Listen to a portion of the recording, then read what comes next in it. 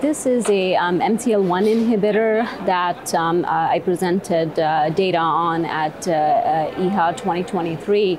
As we know that BCL-2 inhibitor venetoclax is commonly used in the frontline setting for older patients, and generally you can have resistance to this, and MCL-1 inhibition has been touted as like the downstream effect, something that these agents would work.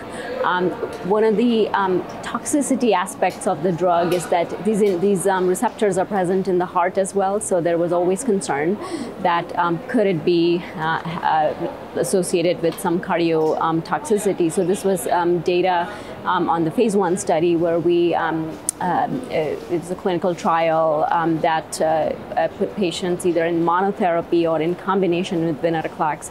And although there were responses seen in the MDS patients, what we also observed was a dose-dependent increase in troponin release which was associated with the drug. What was interesting is that half of the patients actually had troponin leaks even before the drug, so it is kind of underscores the kind of population that goes perhaps into trials.